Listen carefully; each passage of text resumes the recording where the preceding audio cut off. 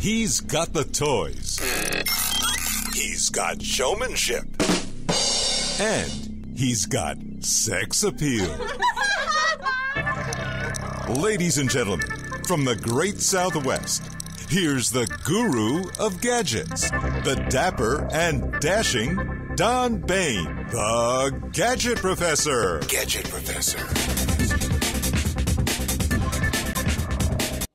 Hello, everyone, and welcome to the Gadget Professor Show. My name is Don Baine, and of course, I am the Gadget Professor. Well, I'm happy to say we made it in the studio today. It was not easy, but here we are, and as you know, I much prefer to work out of the studio than out of my home because we got all these remote controls and stuff here, and I just sit and do my thing, and I got Wildman Mike behind the controls, and it makes it easy for me. So if you're new to the Gadget Professor, welcome. Thank you so much for tuning in. I really appreciate it.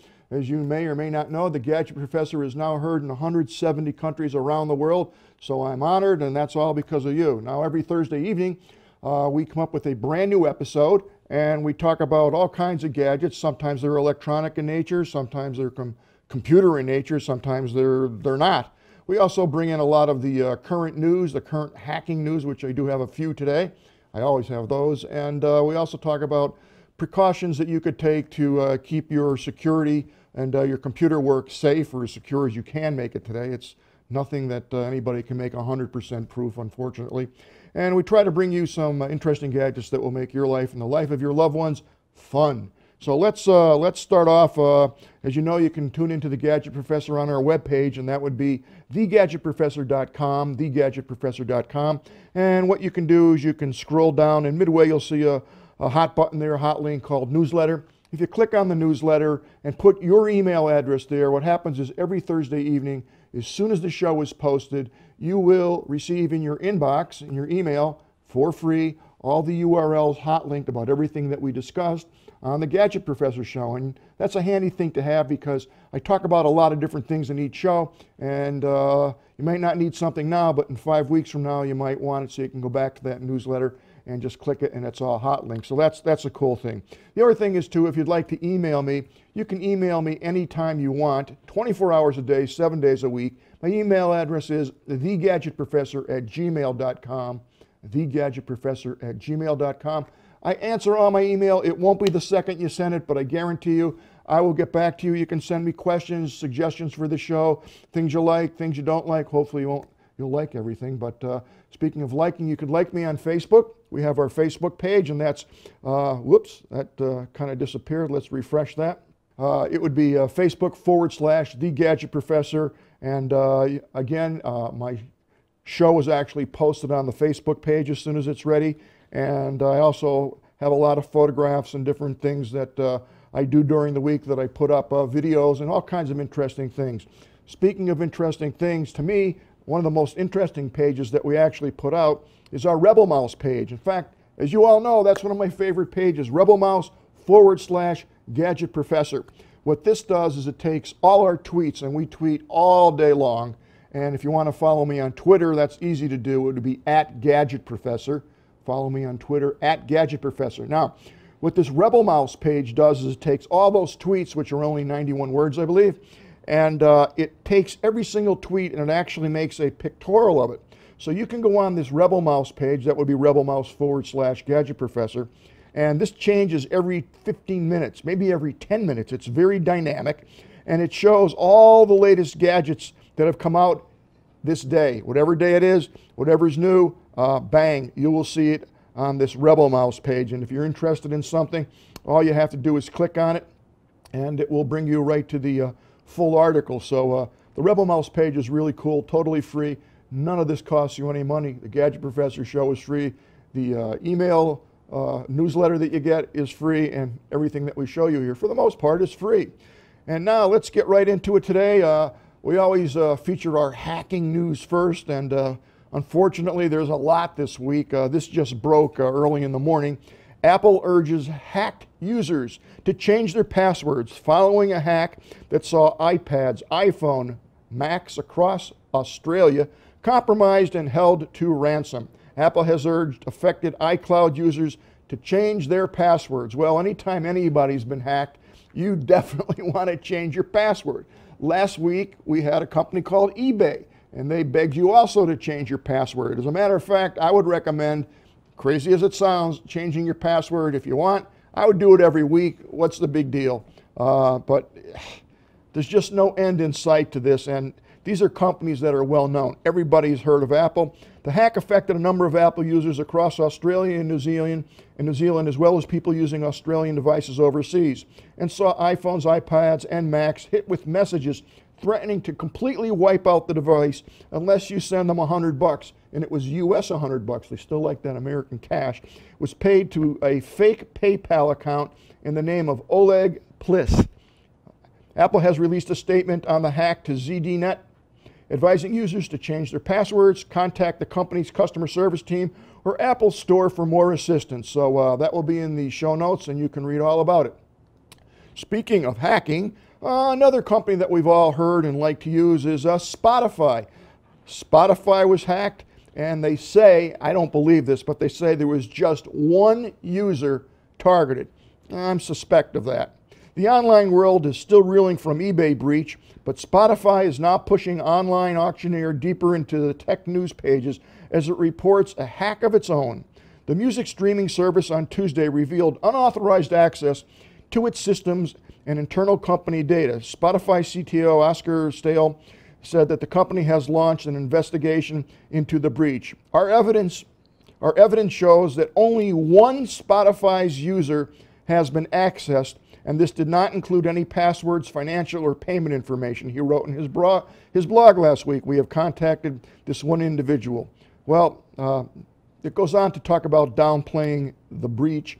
Armed with this information, Stahl said that his company is asking certain Spotify users to re-enter their usernames and passwords to log in as a general precaution.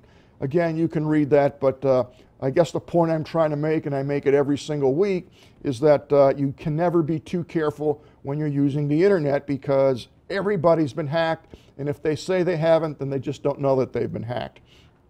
Speaking of hacking, this one is like, yeah, I don't know. I read the article twice. It's very entertaining. I'll just read you a little bit. Again, you can go in the show notes and read the whole article. Top computer hacker called Sabu wins leniency. Get this now. This guy is a convicted criminal of hacking, okay? New York, a top computer hacker who helped investigators disrupt at least 300 cyber attacks on targets ranging from the United States Armed Forces and Congress to a TV network and video game maker, was spared any additional prison time Tuesday after prosecutors argued for leniency. Hector Xavier Monsegur, known online as Sabu, could have faced more than 26 years behind prison. They reduced his sentence to what he had already served, which means Monsegur was a free man after his sentencing and hearing in Manhattan federal court. However, he'll remain under supervised release for 1 year. Federal prosecutors argued that Monsegur merited far less punishment because he was an extremely valuable and productive cooperator who helped lead us to the arrest and conviction of 8 co-conspirators. They did not specify the targets saved from a potentially crippling cyber attack as a result of Monsegur's cooperation, but they estimated in a government sentencing memorandum filed Friday that his actions presented at least $1 million in loss to these victims. Fascinating article. You got to go on to read the whole thing. I don't want to take up too much time on this, but the bottom line is these hackers are so knowledgeable, more knowledgeable than, unfortunately, some of our high security experts, FBI included, so on and so forth, that it behooves these people to turn into good guys and help them because they know so much more because they've actually done it. So it's very scary. It's insanity, but that's what it is. So let's move on. Here's another interesting article that I've been following for quite some time, but copyright trolls suffer big loss. Electronic Frontier Foundation Parker Higgins explained why a federal appeals court in Washington, D.C. decision has knocked out the uppinnings of a business model used by copyright trolls in their campaigns to shake down accused infringers. Essentially what a troll is it's a company, person, or organization that will send out blanket legal action threats via email, via the mail, whatever it may be, and it will say something to the effect that we know or have reason to believe that you've been downloading illegal music, illegal movies, whatever it may be, and rather than go through a court case, we will ask you to send us $3, $4, $5, $6, $10,000, and you'll agree never to download another thing illegally, and we'll let you go. And it terrifies a lot of people. And this article is very fascinating, but they found out that what they were doing was somewhat illegal, but the case being the court's ruling is a major blow to trolls, but probably won't have much effect on other copyrighted litigation. After all, a few plaintiffs go after thousands of unknown users, internet users at a time. There are, of course, some high-profile exceptions between 2003 and 2007 when the RIAA, that's the Recording Association of America, sued over 30,000 individuals. So it's an interesting case, but here's a point. The court's decision in an article by Kashmir Hill that claims Prenda Law, a firm closely linked to AF Holdings, has made something to the tune of $15 million over 3 years of settling lawsuits. The model works because these trolls bring enormous volumes of lawsuit.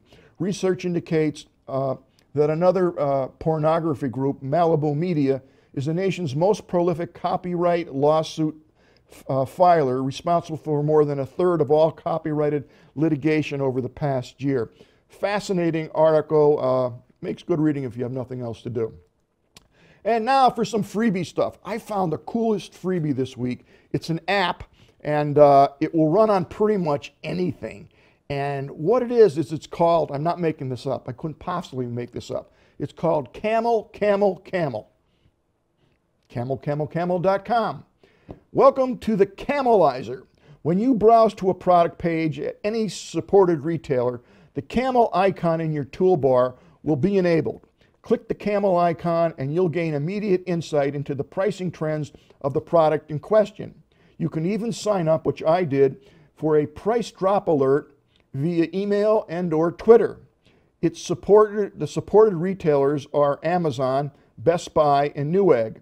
This is a very small, unobtrusive browser enhancement that helps make one informed purchasing decisions by using long-term price history and data to determine what the good price is and what a bad price is. So essentially what you do is you load this app onto whatever browser you have, and if you have a wish list, like I do on Amazon, just things I want to keep track of, and something on that wish list changes in terms of price, if it jumps up or jumps down, this will automatically notify you, which is absolutely astonishing.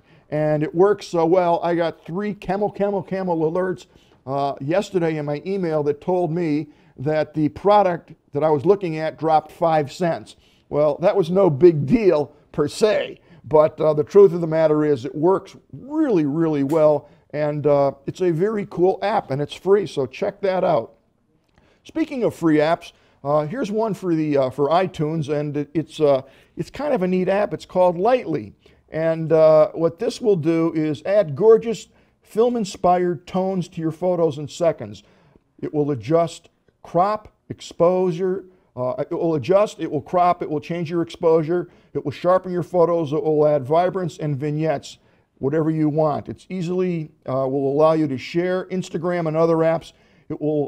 It fixes sharing really large images. It will do it automatically for you.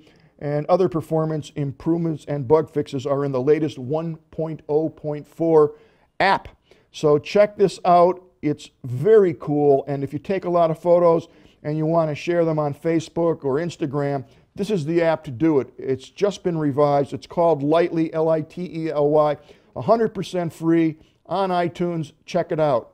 Now, there is not there's not a Lightly app for iTunes, but don't go away. I think we have some other stuff here to show you on that. This is called another app, Do Not Call Registry, and you're probably familiar with that. What you should know about the Do Not Call Registry, essentially you have to have a registered phone number. They will verify the registration, and then you're able to submit a complaint if someone should call you. And this is totally free to sign up for.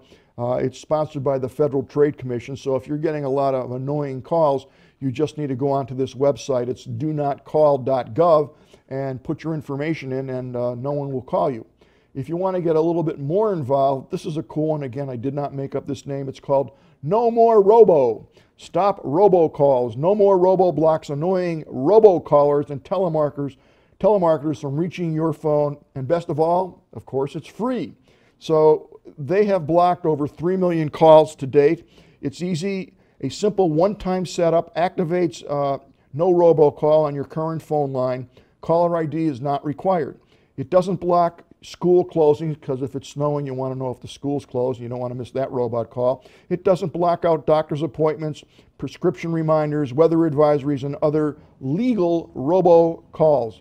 It's free, there's no charge, no strings attached, and it's sanctioned by quite a few popular companies. So check that out. It looks pretty cool. I have not done it yet.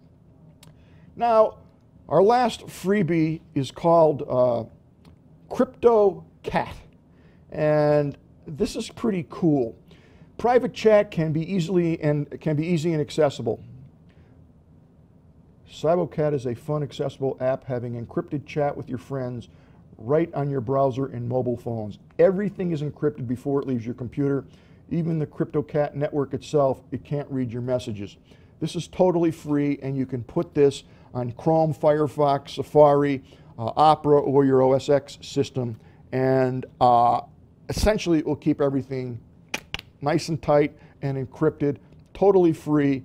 Definitely check that out. Now, I mentioned a little while ago that I had another app that worked like lightly, and I don't see where that is. I had another app for you, but I must have lost it. I'll have to put it in next week's show. But there is another app that's very similar to this lightly that I'll tell you. Actually, if I find it, I'll put it in the show notes. That works on the Android system. So now we're going to get to the gadget of the day. And what I decided to do is I had a lot of responses last 2 shows ago when I did the Roku stick, if you remember, and this is what the Roku stick kind of looked like. And I had a lot of questions. What's the difference between the Roku USB stick and also the Roku 3? So today we're going to show you what those differences are between the stick and the Roku box. The good news is that they both receive the same amount of channels. So if you're worried that you buy this one and it won't get the same amount of channels as this one, that's not the case. They both get the same amount of channels. The difference becomes actually in processing speed, and I think I erroneously said that the stick was the fastest Roku, and I was incorrect. I misspoke. It's actually the Roku 3 is the fastest. It's actually 5 times faster than the stick. And when I say faster, I mean if you're going to use Netflix, for example, and you're going to use the stick, literally this takes maybe 2 minutes-ish, depending upon your speed and a lot of other variables, for the Netflix to come up. It comes up and it streams fine. There's no problems with it. But if you use the Roku 3 box and you click it, it's almost instant. So the difference in that is the processor that's in this, and obviously you can see from the size of it that this will have a lot more electronics in it than this will, and that's actually the case. So that's one of the main differences. So what we're going to do is I'm going to actually switch over and show you a little movie right now about the Roku 3, and then we'll talk about it. And I'll show you a side-by-side comparison physically as to what the differences are. There's slight nuances that make each product different. They both work fine. I use both of them, and I have no complaints or any problems with either device. They're just different. So let's take a quick look at this Roku 3 movie here. I'll blow this up for you, and there we go. Mike, you can pull me Meet the fully loaded Roku 3, our fastest, most powerful player yet. Use motion control to play games like Angry Birds Space. And use the included headphones to watch late-night flicks without disturbing the rest of the household. The Roku 3 comes fully loaded with 1080p HD resolution, extended range wireless, Ethernet and USB ports, and so much more. The all-new Roku 3, the new standard in streaming. There's a Roku for each and every one of us. Find yours today. Happy streaming.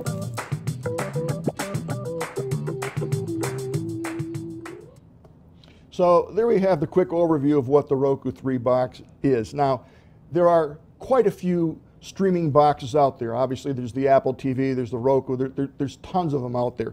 My opinion, the biggest bang for the buck is the Roku platform, end of story. And you can also watch The Gadget Professor because we have our own Roku channel on The Gadget Professor. So let's take a look at these two devices. This is the box, if we go to camera 2, this is the box that the Roku 3 comes in. And I'm going to scoot around here while we stay on camera 2 and just give you a close-up as to what comes in the box and what it looks like. So the first thing that you're going to see here is there's your power cord. Everybody's familiar with that. And if we look in the back, let's get the right angle here. If you look in the back, you can see that the power cord just snaps into there like that. So we'll remove that so we don't have a lot of, very simple, we can handle that. Now, once the power's in, on the back, there's a couple things. Over here is your power cord, what we just pulled out. Obviously in the middle is the internet connector, and this is how you set this up. This will go, thanks Mike, this will set up very easily. Once you put your Ethernet cable in there, it will set up to your Wi-Fi network. And then the output is actually right here. It's HDMI output. And then you can see it as I just tilted it up on the very bottom right there.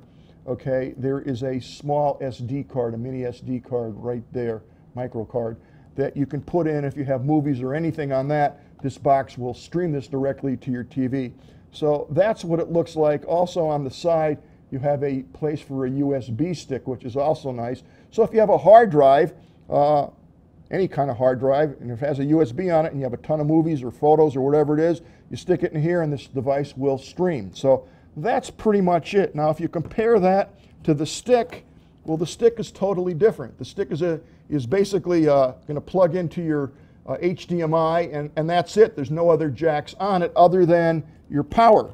It needs power. So what I have here is the cord that it came with, and one end sticks into the USB stick, and the other end is going to plug into the wall to supply it power, or you can take this off, and if there's an extra USB port on your actual TV set, you can plug that in and it will power that. So those are the essential differences in the connectivity. Now, let's take a look at the remotes. Big difference in the remotes. First of all, on the stick, okay, this is your remote, and immediately you're going to notice that you have a couple buttons down here. And if you look at the stick, the remote control stick from the Roku 3, it's different. And the difference is that over here you have MGO, Amazon, Netflix, and Blockbuster. Those are one clicks. So if you want to immediately go to any of those channels, all you do is just click the button and bang, you're there. The difference between this, and again, this is on the stick, and this is the Roku 3, you can't do that. There's no direct channel access. However, there's a couple unique things on this. One, you see the lanyard on there, and there is no lanyard on this. So, like, what's the big deal? Who cares about the lanyard? Well, the reason the lanyard's on there is because this allows you to do gaming on the Roku 3. So you want this stick so it doesn't, you want this band so the remote control stick doesn't go flying. And the other thing that's unique about this remote control, which is not on the Roku stick control, is right here you have a very convenient volume control, which is awesome. And the reason you have the volume control is because on the other side you have a connector for your purple headset, which plugs right into there, and now you have your earbuds, and you can lay in bed, listen to whatever's streaming on the Roku and not disrupt anybody else in that room. So that's a very, very cool feature. So those are the basics in terms of connectivity between the two devices.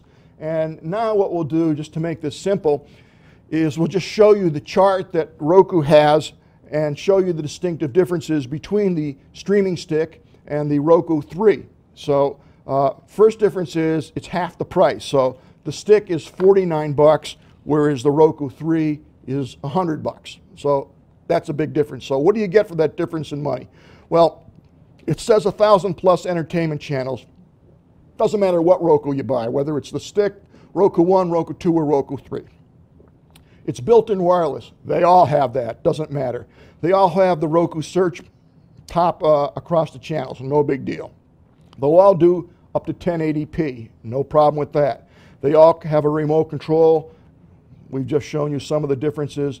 And they will all send videos. All the Roku platforms will send videos, photos, and music stored locally on your smartphone to your TV via the Roku app. They all come with that. Now, here's where we get into a little difference. They all have dual band wireless except for the Roku 2. I'm sorry, the Roku 1. Now, here's the difference between the Roku Stick and the Roku 3.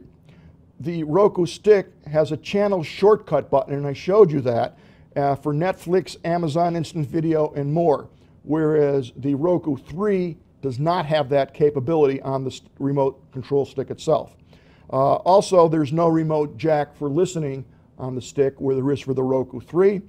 And you can cast to TV direct from Netflix and YouTube apps on either platform, either the stick or the Roku 3. So if you're watching YouTube or Netflix, you can just cast it right onto the TV set, and that's kind of neat. Now, where we completely separate on the Roku 3, once again you get the games where you don't on the stick, and again you get the little wristlet here to hold that. So that's different. So you have motion control for the games. And what you don't get, which I happen to like because I like things quick, this is the processor that's 5 times faster. So let me be clear that the Roku 3 is 5 times faster than any of the Roku other platforms, other boxes, because of the processing speed. And if you want speed and you don't want to wait, you're impatient, then you really want to spend the extra money and get the faster processor, at least 5 times faster according to what they're saying. And then last but not least, on this particular Roku 3, you have an Ethernet USB and micro SD slot. And I showed you that. You had the micro SD slot there, and on the side you had the basic USB slot where you can plug a hard drive or a stick or whatever you want in. So those are the main differences. Other than that, they're going to do the exact same thing, and they work real well. There's no question about it. So it's just a matter of functionality, which functions you want, and also if you want to spend more money for it. But keep in mind, whichever platform you go, whatever Roku box that you buy, they're going to all get the same amount of channels. The difference mainly is in the speed, which is not that big of a deal, so you wait a minute for something to stream. You know, really, who cares? One thing I do like about the Roku 3 that's really nice is the ability to just unplug the speaker in your TV. You don't have to touch anything, but as soon as you plug this in, it electronically disconnects and sends the sound directly to your ears, which is really nice if there's someone sleeping or you don't want to annoy everybody in the house or you're playing a game. It's a really nice feature and probably worth the $49 extra. So that will wrap it up today for the Gadget Professor. I hope you enjoyed the show. I enjoyed bringing it to you. I will see each and every one of you next Thursday night. So long from the Gadget Professor. The Gadget Professor is produced by Don Baine, Multimedia Communications, LLC. If you would like your product reviewed on The Gadget Professor or would like to appear on The Gadget Professor, contact us via email at thegadgetprofessor@gmail.com. The opinions expressed on the program by the host, guests, call-in listeners, or chatters are solely the opinions of the original source who expressed them. And thank you for watching The Gadget Professor.